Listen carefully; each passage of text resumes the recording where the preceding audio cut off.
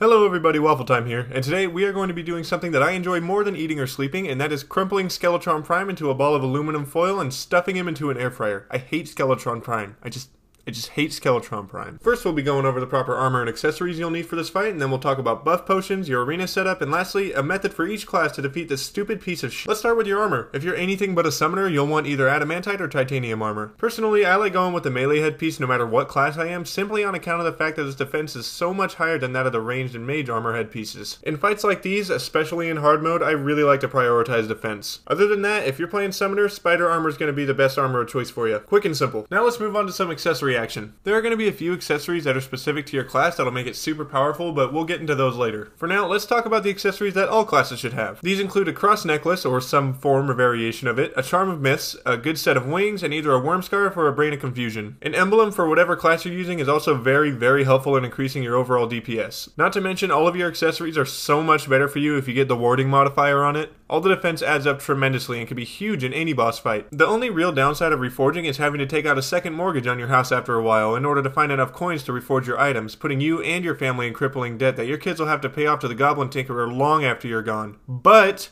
you take way less damage during boss fights, so it's definitely worth it. Let's get into the buff potions, my favorite. For this boss fight, I highly recommend Iron Skin, Endurance, Regeneration, Swiftness, and Wrath or Rage, along with a quick snack for the well-fed buff. If you're using anything with a bow and arrow, I strongly recommend an Archery Potion. If you're using magic weapons, I recommend Magic Power and Mana Regeneration Potions, and lastly, if you're going to be using Summoning to defeat Skeletron Prime, make sure to drink a Summoning Potion so you can get an extra unit. Also, before I forget again, Life Force Potions help extraordinarily. Thank you, Nano. Now let's talk about your arena. If you've already defeated a mechanical boss, getting Asphalt will make it ridiculously easy to destroy the other mechanical bosses. The order I recommend is killing the destroyer first and then the other mechanical bosses, but just for the sake of this tutorial, I'm going to be using a long row of platforms and some lightning boosts just to show you his attack patterns and show you how you can maneuver around him and attack him well. But yeah, if you have access to the Steampunker, by all means, please get a Blendomatic, make some Asphalt, and make a really long Asphalt bridge because holy shit, it makes it so much easier to battle these guys. You just completely outrun them and can dodge most of their attacks. I don't know about you guys, but I've quite had enough of not strangling Skeletron Prime to death with my bare hands, so let's jump right into the battle. The first method I'll be showing is a melee method. In this loadout, I'm doing Death by Yo-Yo, so I've equipped myself with a Yo-Yo bag and the Amarok Yo-Yo. The Hellfire Yo-Yo is also a viable option, and as for the Yellets, it has a bit higher of DPS, but it's only accessible after defeating a mechanical boss. So, let's get started. You'll notice right away how annoying this guy is, equipped with bombs, lasers, a vice, and a saw.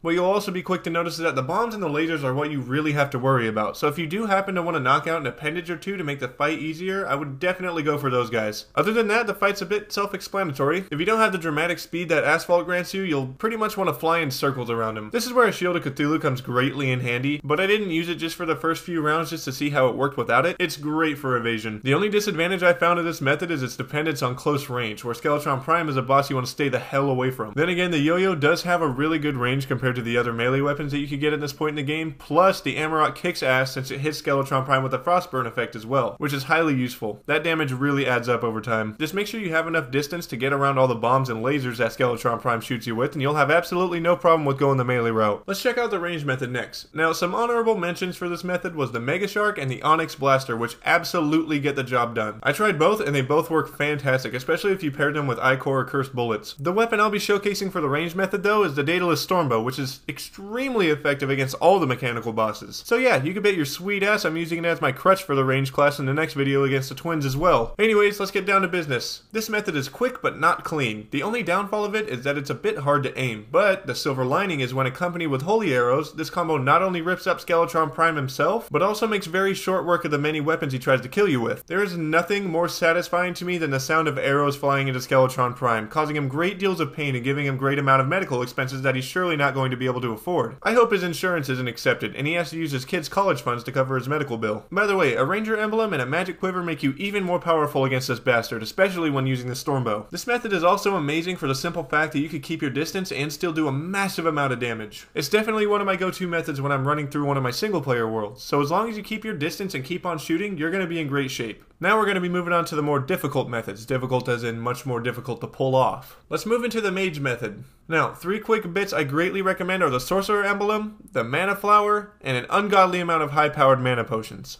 The weapon I'm going to be using is the Meteor Staff in the Piss Book, the Golden Shower Spell Tome. But a great mention is the Crystal Serpent Staff. It's really, really easy to get right when you get into hard mode and can do extreme damage against the mechanical bosses. Now, I know it's possible to get Crimson in any world as of 1.4, whether it's a corruption world or not, simply by buying Crimson Seeds from the Dryad when she's in a graveyard biome. So I greatly recommend getting the Golden Shower spell. It is a great weapon to use to lower Skeletron Prime's defense and then switch back to your primary weapon and do some real damage, which is precisely what you see me doing here. The only problem you'll run into without using the Golden Shower spell is cutting it very close to daytime, since Skeletron Prime is a nighttime only boss and will instantly kill you the second it turns daytime, because why wouldn't he just retreat into the sky like a regular boss, right? No, it's Skeletron Prime and he has to get under our skin by any and all means. I want to wring his head and laser cannon out like a towel. So if you're extremely accurate, doing it without the Golden Shower is doable, but difficult. We like making things easy here at Shea Waffle. If you keep your distance, don't run out of mana potions, and keep attacking his head before daytime, you'll do very well with this method.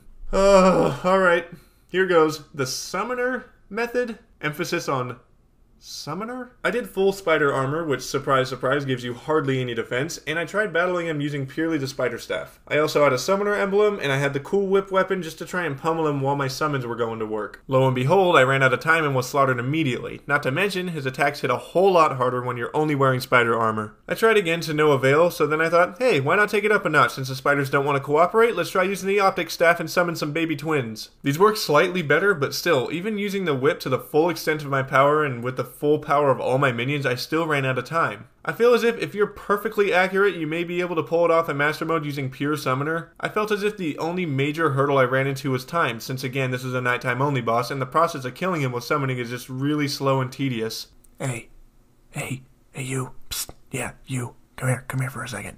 I'm gonna let you in on a little secret.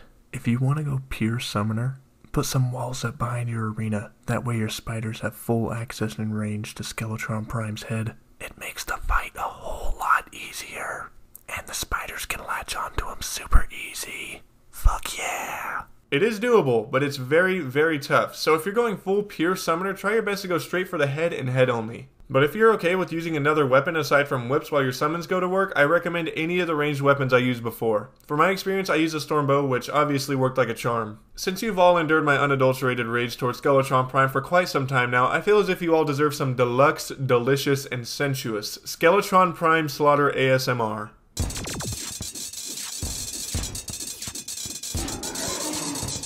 Oh my god, that felt good to do. Wow, I hate Skeletron Prime. Unfortunately though, that's going to be all for today, you guys. Thank you all so much for watching. Be sure to leave a like and subscribe for more content like this, and comment down in the comment section below. Also, if you haven't already, be sure to join our Discord and come say hello. Link is in the description for you guys. Thank you all so much again for watching, and I'll see you guys next time.